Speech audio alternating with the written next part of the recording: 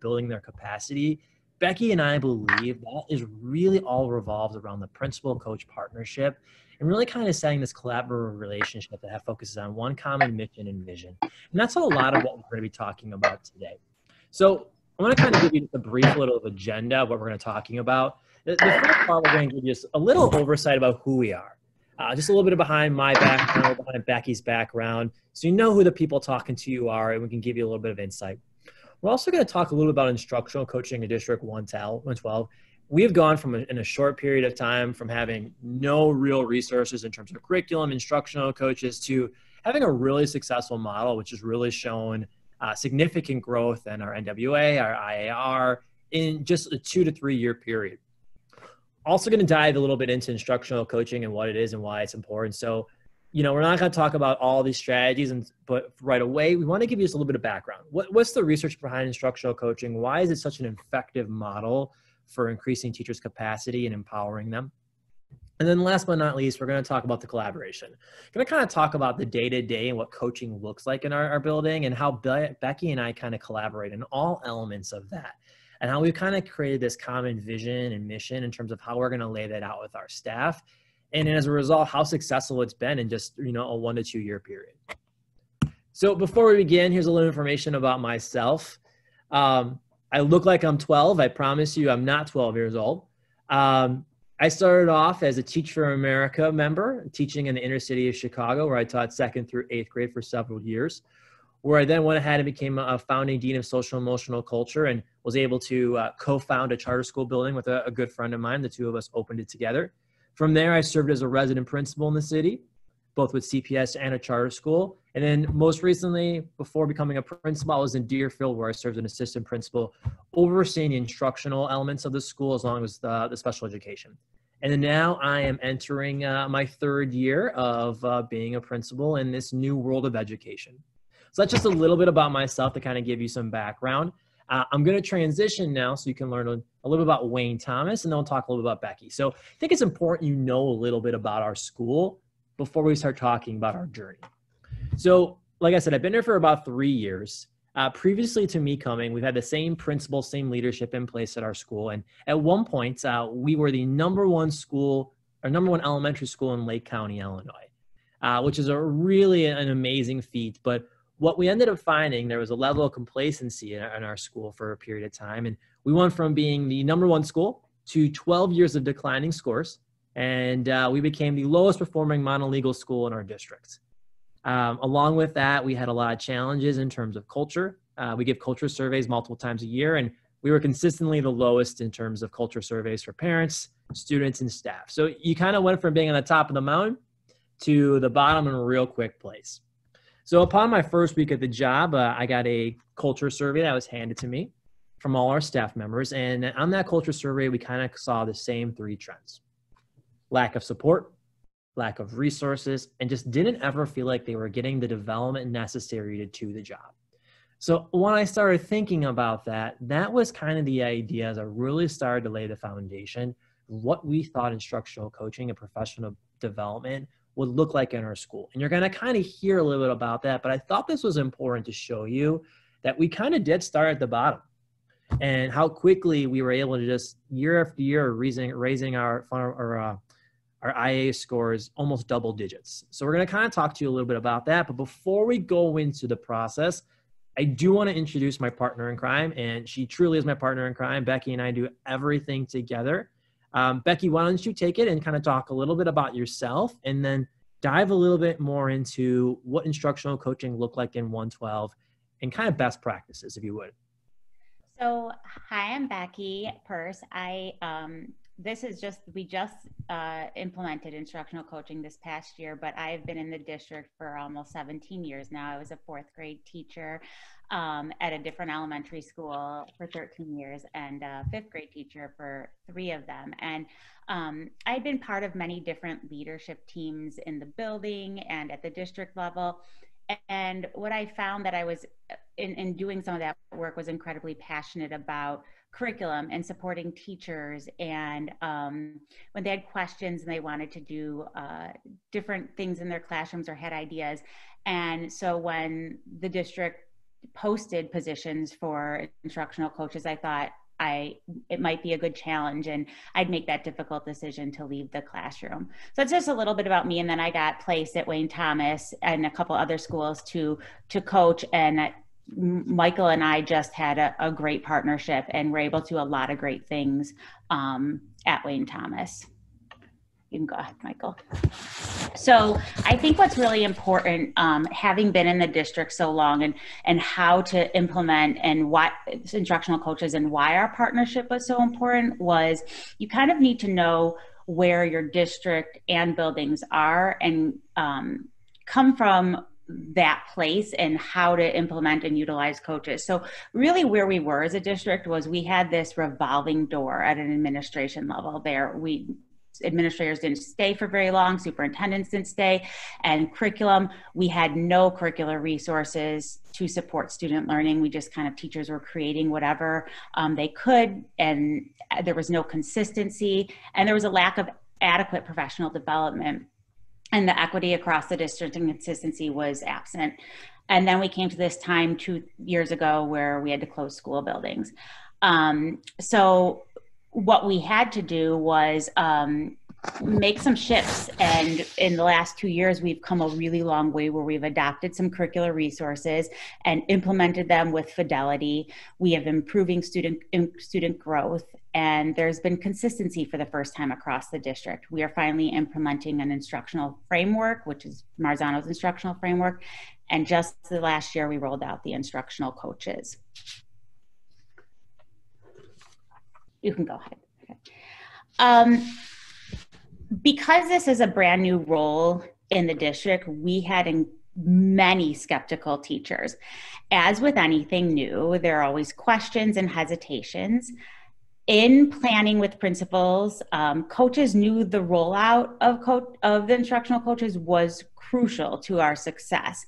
And one of the things that was really exciting for me was Michael had really prepared and talked with and worked with his building to build the culture that it wouldn't be this scary new person in the building. The big question that Michael and I had to think about when we were planning is, how do we get teachers to actually see the benefit of having and utilizing a coach, and to not just think that this was, for struggling teachers or for somebody who got a, poor score on their evaluation. In Jim Knight's Unmistakable Impact, he talks about how the principal supports the coach and how that influences successful coaching and how well the coaching program will do. So this partnership was really important throughout the whole year, and modeling for the teachers that we were a team. So in this next, so what we did was we talked with some of the teachers that we worked with, and this video was the fear at the beginning, is what was coaching going to be like? And we really wanted to know raw, true and real emotions from the teachers. Many had no idea what to expect. They were coming off of this past year, the year before, we had implemented new curricular resources. It was the first time that anyone was really held accountable in our district for curriculum, for doing anything with fidelity, and there was consistency from one building to the next. So there was this fear of the coaches were the police, and we were there to check in on them and see what they were doing and report back to administration. We weren't, and we wanted to make that very clear. And it was really important to us that both Michael and I presented that this was not the case. We are working together in the building to change this dialogue. So this was just a little bit of what it was like initially. This is Shannon. She's a teacher in the building.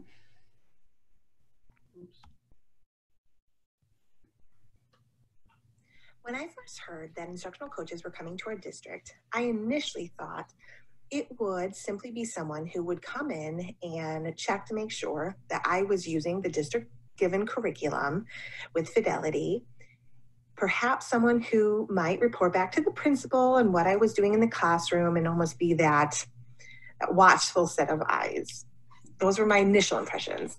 Then I met our instructional coach, and she gave a fabulous presentation about all that she could do to come in and help myself and other educators within the classroom. And I was sold when I found out she could come in and be an extra set of eyes to figure out how to better engage students, how to deliver a lesson better, how to backwards plan a unit. I was 100% sold on this idea of instructional coaches as someone who could come in and help me hone my abilities as an educator in order to do better by my students.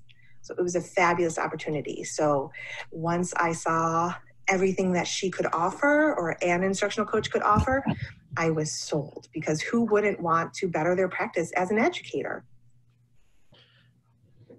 So I think Shannon initially had a lot of fears that a lot of our teachers did.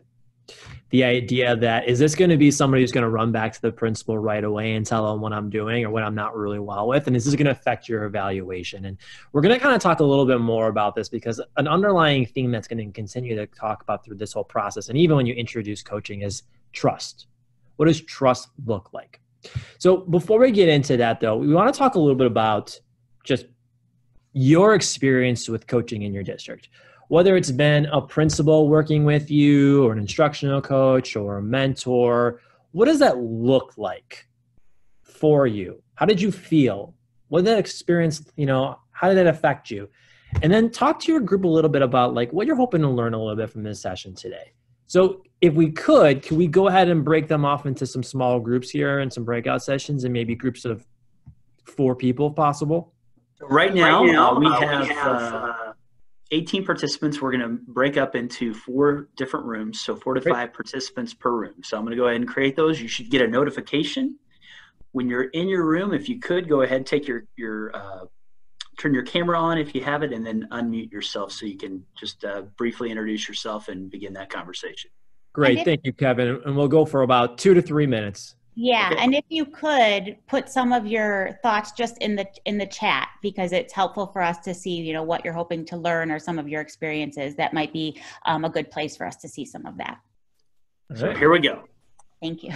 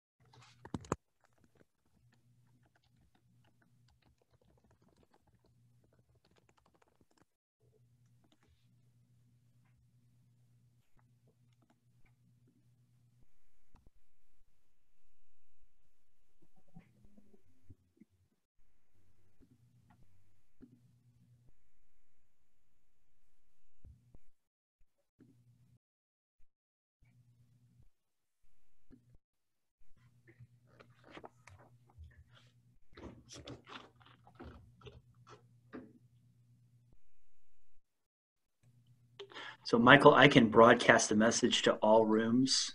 You want to maybe give them, say, 2 to 3 more minutes? Yeah, I think that's perfect. And then we're going to get a little bit more into the research behind it. And then we'll talk about how Becky and I partner up.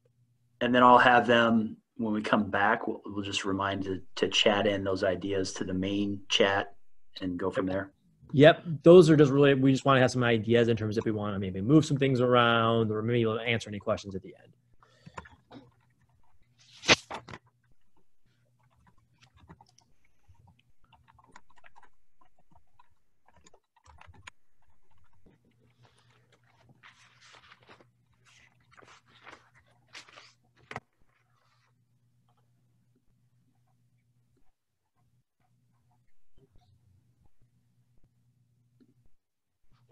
Didn't even see that.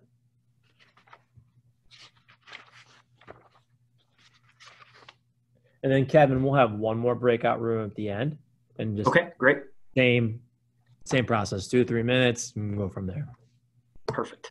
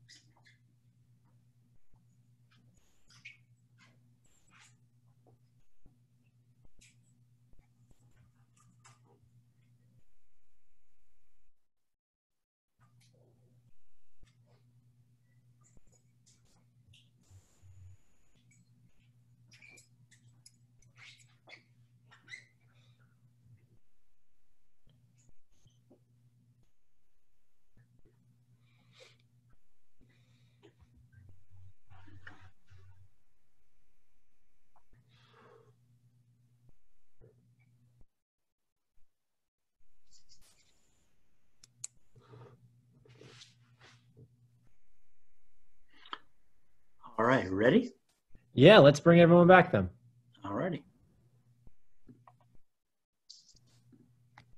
Oh, it's going to count down for 1 minute. That's fine. No worries.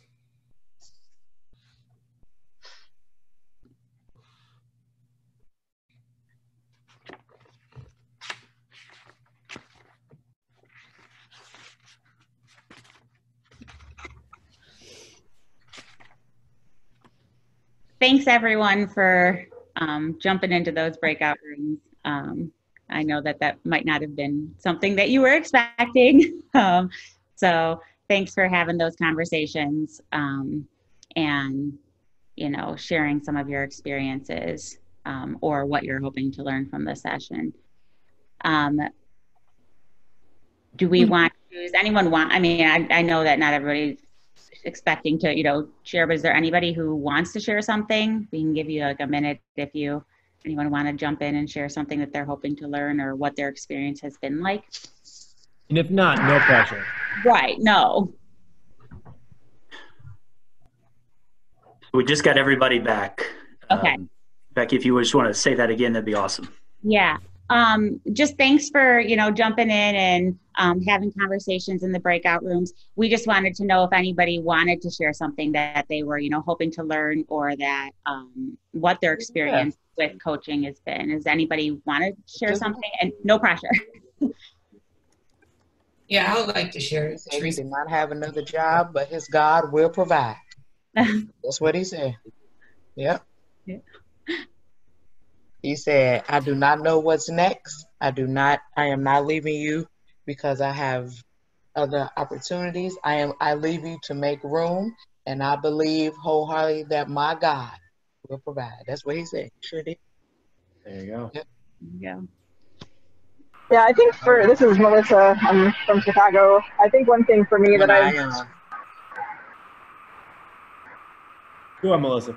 I'm sorry. I think the biggest struggle for me that I just have not mastered yet at this point as an instructional coach and leader is just really finding a good system to stay focused with each teacher.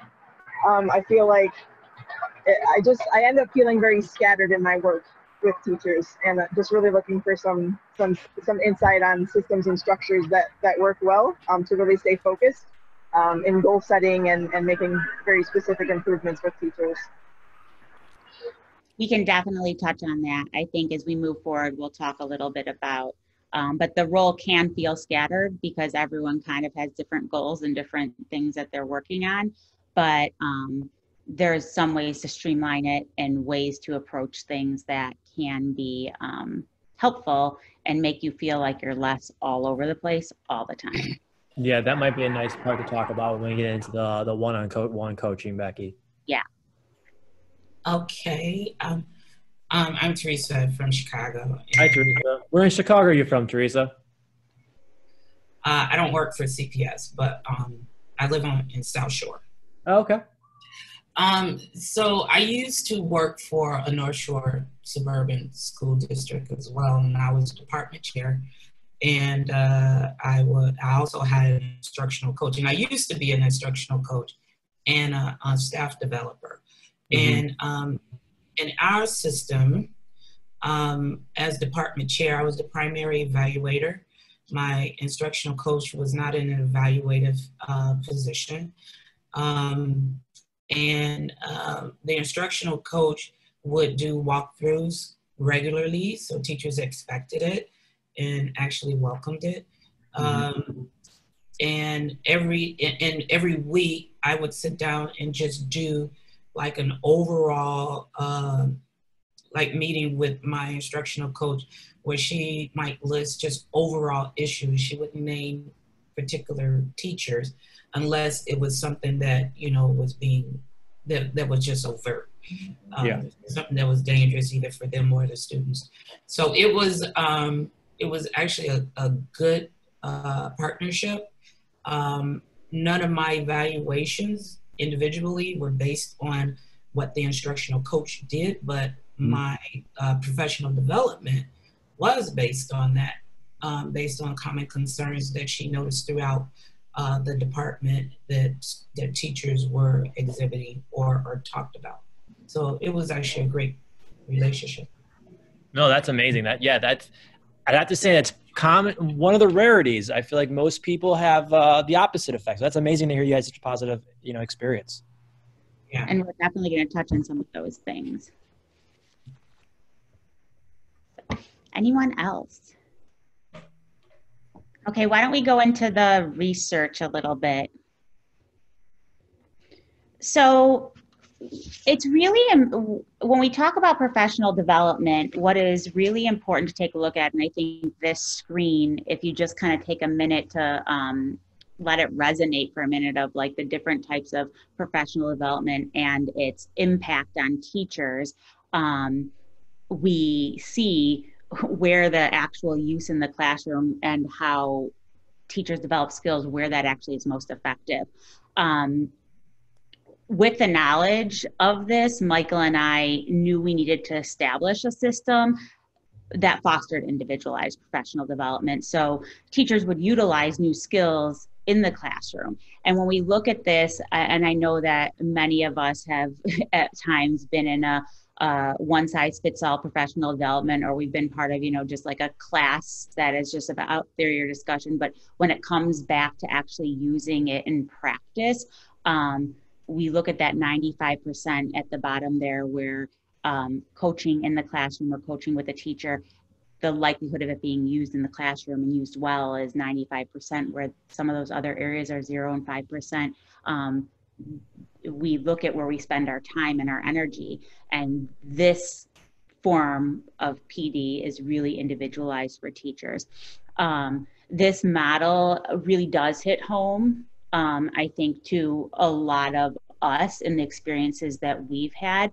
I know there were trainings that I went to at times that I was excited to try something new, or when I returned to my classroom, it was, this is going to be great. And then I get there, I get overwhelmed, I get busy, and I couldn't sustain that. And I didn't have necessarily the knowledge or the people to go to kind of refresh my memory on the things that I had learned. So coaching really meets teachers where they're at and allows them to set goals based on the student's needs in the moment. And that's really why this research and shows that coaching is really the best form of PD for teachers.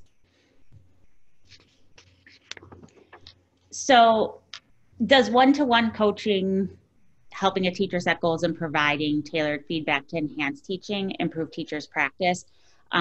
Researchers Matthew Kraft and David Gozar examined about 60 studies examined what 60 studies showed about the efficacy of coaching for strengthening teachers and lifting student achievement. And their two-word conclusion was coaching works. And I think that when we think about what can have the most impact on our students, and when we go back to even the previous slide that we just shared, is that we're not all in the same place. Our students aren't all in the same place, and what one teacher needs or has goals for with their one particular class that year isn't always the same as what another teacher has. And so this really allows for some individualized PD. So in this video, Shannon is that same teacher. She's just talking about her decision to work with a coach and how it continued and really leveraged some of the things that she did within her classroom. I first decided to work with our instructional coach when I was implementing a modified center system that I have done every year, but I always change it up a little bit for the students. And our instructional coach happened to just be popping into classrooms on that day, and she was there when I was starting to implement it. And so during a break, I sought her out to ask her questions about what she thought, how it looked, what she was thinking maybe could be better. And after talking with her for a couple minutes, she suggested that perhaps she could come on into the classroom and observe, just be an extra set of eyes, and see it from an outside perspective, And then maybe she and I could sit down together and talk about it. And so we did after she observed it. And it was just great because she was able to give suggestions or many positives. She also gave many positives, but she was able to give suggestions of maybe things I could tweak or change that might make it better from things that she saw on her outside perspective. And what I love the most is everything that she said was a suggestion and a conversation. Nothing was a, you must do this. This is what needs to be done for your students. It was all, well, what if you tried this? Or what about that? It was all just a back and forth discussion. And she readily admitted that I know the students best. And she was just seeing a little snapshot of them. But those were things that she saw that maybe could change from her perspective. And it was just such an open and honest conversation that I became hooked on instructional coaching and her feedback and her assistance in helping me become better and do better by my students. And so after that, then I was eager to work with her even more. So invited her into the classroom to see other opportunities for student engagement and how I could improve those. And then we worked to sit down together to backwards plan units to make it even more streamlined for my delivery and target standards for the students. And it just went from there. I just became addicted and absolutely loved working with our instructional coach because it did nothing but make my life easier. So it was absolutely fabulous. It was so great in order to work with that outside perspective and someone who could just be knowledgeable about curriculum and different instructional strategies and help me implement them as the educator. So what's our approach is where we really want to, what we want to get into. And one of the most important parts of the principal coach relationship is making sure you're on the same page. The last thing we wanted to do was communicate different things to the staff. And the only way that this could occur was through communication and collaboration. So to start the year, Michael and I had a meeting to lay the groundwork for what the goals were for the teacher. And much like I think it was Teresa, you said, I wanted Michael to share with me. It was a new building for me. Michael was a new principal that I was working with. And I just wanted him to share with me, like, what were his goals for the building? What were some of the things that he was seeing that he wanted to improve it, and as a school as a whole, like what were some of the issues, and like, but then I can be kind of on the lookout and aware of them, or do I see things different? But I needed to hear from him first, because if I just went in with my own agenda, that wasn't going to work either. And so having that understanding of what his goals were and the direction he wanted to move with the staff was really important.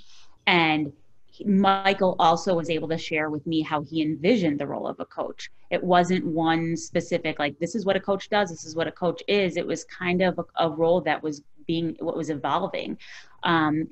So he was able to explain his goals, and he had done such a wonderful job of setting up the culture before my arrival. He set the expectations for working with a coach, and Michael explained that working with me was completely voluntary, and it wasn't just meant for classroom teachers or teachers who felt they were struggling. And so we planned, as Shannon in one of her videos had mentioned, for me to present to the staff what a coach does and all the different ways coaching can be done. And at the end of this, you'll see kind of a menu some of the other coaches and I had put together, so teachers knew different ways in which we could support them. We also wanted teachers to know that it isn't about just, do you have something that you are struggling with? It could be you have a particular population of kids this year and you have to change up the way in which you do something. And some of the things that, you know, on this slide you can see are, as Jim Knight explains, it's, you know, one of the easiest ways the principal can support a coach or any, you know, instructional coach is giving you that time and respecting that time and letting teachers know that that time is important. And so there's weekly check-ins, confidentiality, which we're going to get to in a little bit, but that's really, really important. And as like we can talk about issues in the building, but we're not going to go into classrooms and then go back to the principal and like say, can you believe this is going on in this room, or that, and that comes into the building trust, which we're going to get to as well. Also, according to Jim Knight, who we've done a lot of research with and built our program around some of his, philosophies in the way in which he teaches, he says researchers correlated teachers' participation in coaching and principal support behaviors, and found that teachers are much more likely to participate in coaching when the principal treats coaches as valued professionals and endorses the coach and provide support to the coach. And Michael did all of those things. I was just another member of the staff, and that was so important for them to see. I wasn't like another administrator, I was another person who could actively participate in making instructional decisions. So that was really important. So this is really interesting and might be something for those of you who are coaches out there or even administrators. We, at the presentation to the staff, our first mission was to build trust. And it was very important to be transparent and have honest conversations with teachers. They needed to know that I was not going to their classrooms and running back to Michael and saying like, can you believe this? And of course, I could share who I was working with Michael. That wasn't a bad thing. If they wanted, I might share what we were working on, but it was really identifying, more of the bigger issues in the building, but helping teachers with the things they specifically wanted to work on. And those things were confidential. So what is coaching? It is evidence-based. It's developmental based on the individual's goals and growth. And no two teachers in the building are in the same place, and it's supportive. And the most important bullet there and what it is it's confidential and founded on trust. What it isn't, and these were the things that we found were the real fears of teachers, is that there were going to be judgments and it was going to be based on opinion. And it was the competition of who can, do this the best. The big thing was it was evaluative. Teachers were really fearful that this was going to somehow impact their evaluations, and making sure that in the building relationships component that this wasn't going to impact their evaluations. And Michael's going to talk to that a little bit. And then no data or conversation that we were collecting or any of the work I was doing and observations I was making, that was for them. That was not for me to go share elsewhere unless we were using it to do some kind of a presentation to show the impact of the work that we were doing. Michael was incredibly responsive to me, and sometimes he could help. One way that we built this, what trust and this established this confidentiality with teachers was, if there was something I noticed was a bigger issue and I went to him and was able to say, hey, we need this here, or I'm noticing this in the classroom, but it's really not a teacher problem, it's a system kind of problem. He was super responsive to me, and that also bridged the gap with teachers, is like, oh, she's actually willing to advocate for us too. And I kind of was in that murky kind of place of being a middle person. I was a teacher. I'm not an administrator, but I was working with all administrators and teachers. And so I had to be very careful in that role with them. Yeah. And I think that leads us to trust, right? And I think one of the biggest challenges in any relationship is, whether it's, two kids interacting, a teacher and a teacher and a principal, or even a teacher and instructional coach, is building trust. And Becky said, a lot of times when instructional coaches come into a school, it automatically turns into, was this an admin? Are they going to tell everything to their principal? So we were very deliberate in terms of how I rolled out trust in our building. And, Roosevelt says it really well. Nobody cares what you know until they know you care. So we kind of took this approach to start the first 2 months of the school year, where it was this approach would just be seen and be helpful. I saw the value that Becky could bring to the team, so I invited her to everything. Becky probably thought I was crazy because her schedule filled up so quickly, but she was in our MTSS meetings, our grade level meetings, our content meetings, you name it. Becky was in meetings all day long. And the only ask I gave of Becky was just to be seen and be helpful. We were never pushing coaching at all for the first couple of months. So, you know, we had examples where during our problem-solving team meeting, we had one student who was having an issue with some of his phonics. We wanted to make sure that we did some kind of spelling inventory to get some more information. Teacher was really flustered. Becky jumped at the opportunity. Let me give the spelling inventory. We had some teachers who wanted to give some kind of interest surveys for their students to help figure out books at their level, but they were really worried about when they were going to do it. Becky jumped at the opportunity. So we just wanted the first 2-3 months really just have Becky just be seen as somebody helpful, but not push coaching at all. From there, you know, I had been in the building for about a year already, and I started doing some instructional coaching rounds with some of our teachers. I started reaching out to our best teachers, the ones I've been working with. And I said, you know, would you mind this round, me not working with you? I really think Becky can offer something that I can't. Would you work with them? And they all said yes. And all of a sudden what started happening in our building was all of our teachers started looking like, wow, they're working with Becky. You know, I thought coaching was just for teachers who weren't doing well. And all of a sudden in the break room, we started talking about, you hear teachers be like, oh, I'm working with Becky in this writing unit. It's going really well. Ears started to perk up and people started to really listen. You know, and Becky and I really created ground rules. We never met behind closed doors.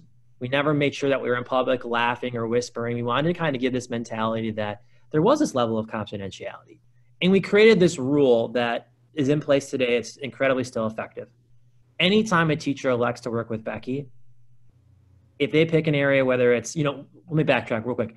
Anytime I do any type of observation with a teacher, either informal or formal, I make it a point that I sit down with them and provide feedback. I don't do it via email. No matter if it's a pop-in, maybe it's 10 minutes, I always sit down and provide feedback. I share with them, I think what went well, and I think of an area that I think they can improve on. And I always encourage them to reach out with Becky. And I always tell them the exact same thing. If you reach out to Becky and you work on an area, that area moving forward is non-evaluative. I will not evaluate you on that. I'll give you feedback, but that is a safe zone because you were taking the opportunity to grow yourself. And that alone started to kind of push the wheels to this trust relationship that people felt like they could work on areas, not just come up with like fluffy goals or areas they want to grow up, but like real areas they actually knew they wanted to develop in a safe environment, knowing that when that Danielson River came around, that area was going to be blank. And that really, really started to push the movement a little bit, or teachers becoming more comfortable and having that level of trust. And so in building that trust, they were able to start to see the value of instructional coaching. We could work together. We could reflect a lot on their instruction. Teachers started collaborating with each other and conversations became more instructionally focused. It encouraged there was already a really positive school culture in the building, but it just made it even better because some of the teachers were finding, oh, well, now I understand this resource. I didn't have time to, you know, sit and go through it, but with, you know, working with the coach, I was able to get, you know, a much easier view of how to figure it out. And now they were talking with each other.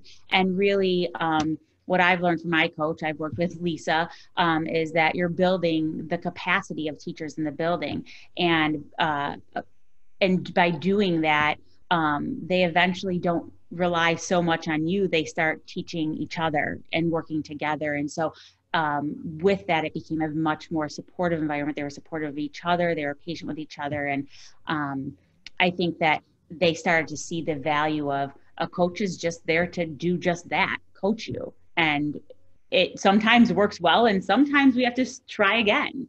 So, Becky, would you mind if we skip this slide? Because I want to make sure we continue with what we actually do. So I want to talk about what do we actually do to provide coaching support. And you can see a picture here, Becky working with the team. You know, as a principal, especially as a newer principal, I quickly realized that old saying, you wear a lot of hats, that's not a joke. Instructional leader, cultural, parents, budgeting, communication. I quickly began to realize that I couldn't be the sole instructional leader in the school. And I realized that my instructional coach, Becky, we had so much of an opportunity to steer this ship together and empower teachers to really slowly but surely for them to be the instructional leaders of school. So I want to talk to you about really these 4 areas: the one-on-one coaching, the backwards planning in the units, how we supported data analysis, and whole school professional development. These are the 4 main areas that we really use to help support teachers. And I think this is going to give you kind of an idea in terms of how Becky and I collaborate to make sure these things come to life. So the first one is personalized Hi, I'm Lisa coaching, and I'm Lippy. going to pause, Lisa.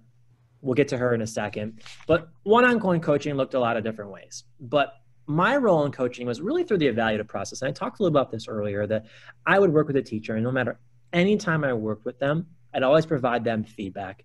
And I'd always sit down with them, always encourage them to meet with Becky. And one of the biggest pushbacks I always kind of heard from teachers is like, I want to, but I have a family. I got to grade papers. I got to listen to Seesaw. When am I going to do this? So Becky and I would always sit down. We'd always try to problem solve. When can we find time for teachers to work on their craft during the school day? Because there's enough going on a day-to-day basis for teachers, and they're already overworked. So Becky and I would always just come down to really two simple decisions. Either we try to find a half-day sub, and we give them time during the school day, and as you can see down here with Doreen, or the alternative was I would go in the classroom and teach. So there was probably a good 3 days a week where I was in the classroom for a couple hours teaching a classroom so Becky and the teacher could meet and talk. It was basically that ability where Becky and I communicated and we're like, how can we help support this teacher? When do we support this teacher? And how can we collaborate together? And there'd be times where Becky would jump into the classroom and substitute teach for a day, and I would go help with the teacher and coach them. So we kind of started creating that relationship where we knew that deep down for us to provide effective coaching support, it had to be something that they could fit in their day and not something extra. And Becky, do you want to talk a little bit more about like what coaching actually looked like for you and how you kind of managed it on a day-to-day basis? Because you ended up working with, almost like 70% of our staff at the end of the year. Yeah, and the neat thing was it wasn't just with teachers, like in one of these, this is a reading development teacher. I worked with EL teachers. So I think the real piece is that I was in 2 buildings. And so trying to kind of keep your schedule in a way that you can be most effective. If you take on too many teachers at one time and try to work through coaching cycles with them, and it makes it very difficult to actually be the kind of support you need to be, because you can only kind of half be there. So the way in which I felt less scattered was I knew the people who were really engaged in following through and needed the support and had goals and questioned me. And there were other pieces. And so when I'd get in their classroom, it might be I'd come in and I'd observe, like with one of these teachers here, she had some challenges in her classroom, but she wasn't really sure where to approach. So I'd come into her room and I would start by just doing some observation. She was interested in motivation and engagement. So I really wasn't always observing the teacher. It was a lot of times the kids. You're looking and taking data on that. And then what I did was we'd have a meeting together. We'd talk through it. Then sometimes we'd do some planning. I'd often model a lesson and then we'd talk about that and then come back in and see if things had changed. Sometimes things had, sometimes things hadn't. Sometimes it was we needed to go in a different direction. We found out that maybe it wasn't a motivation issue. Maybe it was a content issue, that it was really too difficult and we needed to differentiate a little bit better. So it was spending a lot of time in rooms. Now, that doesn't mean that I didn't work with other teachers who wanted to work with, but they may not have gone through a full coaching cycle. I might have come in and just, help support, like you want to get something more organized and do something, well, this is how we might be able to do it so that this can run more smoothly in your room. You can't work with 10 teachers and coaching cycles at one time. It's nearly impossible. But I did find the days that I wasn't at Wayne Thomas, Michael was texting me like, when are you going to be here next? Like so-and-so is looking for you. And it was hard. It was very hard to manage. But the teachers did enjoy it. And then I found other time to meet with them. And to Anna, to your point, did we work with every single teacher in the school? We did. It may not have been Becky working with every single teacher in the school, but if we were in my office right now, and I'd show you, but unfortunately the landscapers are going crazy. I have binders on my desk right now where I was going through coaching cycles with a variety of teachers as well. And that was really the value a lot of times of Becky and I sitting down in our one-on-one meetings where we'd sit down and talk about and collaborate together. How can we best support teachers as best as possible? And I would share a lot of the information with her and she'd be able to provide me some support. So yes, every teacher was getting a one-on-one coaching. Obviously the level and support of what that looked like definitely differed, but we were supporting the whole school towards the end of the year.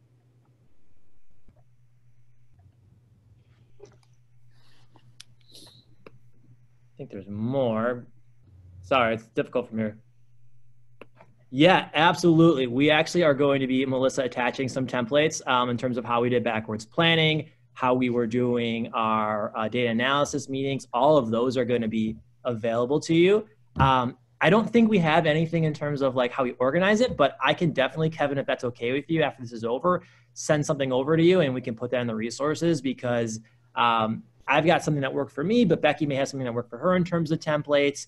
I'm very much pen and paper. I think that's great. I got a million binders, but Becky's definitely more digital. So we could definitely get you something, Melissa, to kind of see how we organize things. And then in terms of how long did a cycle for coaching generally last? We would usually go through about a 4 to 6 week cycle with every single teacher, where we would work with them initially on a skill, popping into their classroom once or twice a week.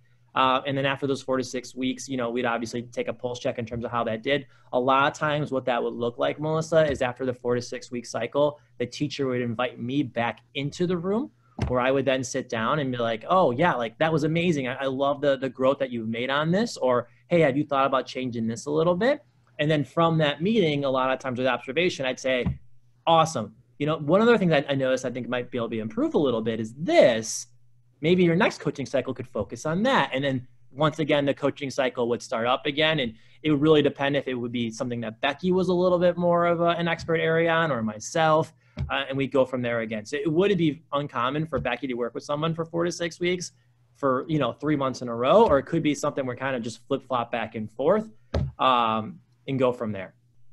And a coaching cycle can be short if it's something that the teacher really catches on quick and runs with, and it could be something very quick. It doesn't have to be a 4 to 6 week. It doesn't have to be a certain time frame, but it can be something short. And everyone, just to be coached, doesn't have to go through a coaching cycle. It is a great place to go and really get deep data and really help kids and keep them kind of have a targeted purpose. But sometimes there's just something really small that a teacher wants to tweak, and it happens very, very quickly and they run with it. Sometimes it leads to something more. So Becky, why don't you jump into the backwards planning right now, and then I'll grab the chat here and see what we can do. So what you got? Well, this is just, and so for some of you, in terms of templates, we did a lot of this. We had a new resource in our curriculum over the past 2 years, and the literacy was really challenging. What we were finding was a real issue with teachers is teachers are planning day to day, and they really weren't looking where they were going. So when we were talking about like learning intentions and success criteria with them, and how do they know if their students are learning the information, they really didn't have answers. So we spent a lot of time really teaching teachers how to backward plan. And so Michael was really generous in getting some half-day subs and letting me spend time planning a unit with teachers. Not that we would plan an entire unit at one time, but looking at the end. What do we want them to know and be able to do at the end, so that we could make effective decisions, whether it was small group, whole group, right from the start. What are we prioritizing in this unit? So we as coaches, and some of the other coaches I work with, created a template for writing and for reading. And it doesn't just have to be for the resource that we use, but that helped them organize some of what they were doing and made for more intentional planning, which was very foreign to a lot of our teachers. Yeah. And it was just a way that teachers had a safe space to kind of ask questions and say things that they felt were, is it okay that I didn't know this? Well, yeah, you really haven't had a lot of PD and structure up until this point. So let's do this. Becky, I want to make sure we're good on time. This is where a lot of what you're going to see as a trend here is all of our coaching happened in the school day. Whether if I couldn't find half-day subs to support this learning, because I really think it's important, because the idea of a teacher being able to go to work and be like, I don't need to worry about grading this paper right now. I need to worry about this planning. I'm just going to focus on instructional planning. This is where a lot of times I would be in a classroom, or my AP and I would be in a classroom together, teaching for 2.5 hours to give the teachers the time necessary. And what we found after doing 2 or 3 of these cycles is that the amount of teachers who wanted to backwards plan every single unit was unbelievable. And this was just one of the elements. The key element, we're going to skip Shannon today because I know we're short on time. The biggest piece for us was the data analysis meeting. I put a picture of a door on here because this opened the door for everything. We changed our whole approach in terms of how we looked at data. You know, we give NWA, which I think many of you are familiar about, 3 times a year. And then afterwards, about a week later, we look at data analysis together. This time around, we completely changed it up. I met with every single teacher prior to going over their data. There was some laughter, there was some crying, and there was some tears. But it was really important because I wanted to create a culture where when we got to these data analysis meetings, we weren't feeling scared or worried about our data. I left every single one-on-one meeting with just the common phrase that, like, your data is your data and it's in the past. I don't care about what your data says anymore. You could have been the highest performing teacher in the district. I don't care anymore. What I care about now moving forward is what plan are you going to be putting in place? And we were able to put together a phenomenal structure. We were able to bring Becky and I in, and we worked with teachers on a one-on-one basis. And at the end of every data analysis meeting, which is about 3 to 4 hours, we always said to them, you've got one opportunity now to grow. How are you going to push your kids? And we gave them an option. You know, you can meet with Becky and backwards plan. You could create formative assessments. You could, I can't remember the last one, so I apologize. But at the end of our meeting, I said, now there's a level of like, what's going to happen next? And every teacher had to pick something. And I told them every week we were going to check in terms of how we're making forward, how we're doing towards that progress. So there was that level of accountability. And what we started to see was every single teacher in the school was starting to request meetings now because they weren't embarrassed about their data anymore. They weren't embarrassed that, like, they knew they had to work on something. So everyone was either working with Becky or myself, and that's what we were using a lot of our coaching cycles in. But we went from our first year, we were projected to grow 2% in our IAR, and we went up 10%. And our culture scores went from being in the bottom to being #1 for student, staff, and teachers in the whole district. We're averaging around 90% of our staff highly engaged and satisfied with the work that we were doing. And this was the key that really opened the door and opened the floodgates for coaching and culture in our whole building. That was probably a lot, Becky. I apologize. I'm very passionate about our data analysis meeting. No, I just feel like I'm being mindful of the time, and I know we're yeah. So, Kevin, where are we at, sir? So, actually, if we could wrap up, any closing thoughts that you'd like to share? I think that this has just been fantastic. Just a reminder, we will have this recording posted on our Edmonton, Illinois YouTube channel, as well as those resources available that we talked about during the keynote. So, Michael, Becky, I'm going to make an assumption that you would be fine with someone reaching out for questions or anything. Yeah, absolutely. I'm happy to share any resources and such. I think it just all comes down to, like I said, the building and coach relationships with the principal. Having that similar mindset around how do we grow teachers and what kind of sacrifices are we willing to make. Every single kid in the school knows my name because I've been in every classroom probably teaching every single day. But that's the kind of sacrifice I think needs to be made because teachers shouldn't be expected to do more work outside of school. We already ask them so much to do as it is. How can we support their learning in the building and how can we give them the resources necessary to be successful? And Becky was phenomenal in terms of being my partner and being able to provide that. Thanks. And the last slide, though, just if you go to, it's some of the, there is a real interesting survey that we gave is what a coach is and what a coach is not.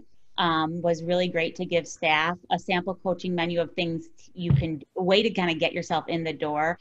And then the data analysis sample template that Michael was talking about, you know, of giving teachers an accountability, and then they often open the door to work with it opened the door to work with a coach. So, and we can share some other of the backward planning. Yeah, and I'll find the coaching template for you guys. It's very similar to anybody's done writer's workshop that you work with your students on when you walk around with their journals. Very similar model. That's about all our time. I want to thank you, Kevin. Thank you, Becky. Thank you, everybody, for chiming in. You've got our Twitter handles. Send us some messages. We're happy to talk. And I just want to wish everyone a good luck this year in our new norm of education. Thank you, guys. Thank you so much, Michael, Becky. Really appreciate it. And if you're heading to your next session, go ahead and click on that link, and we'll see you then.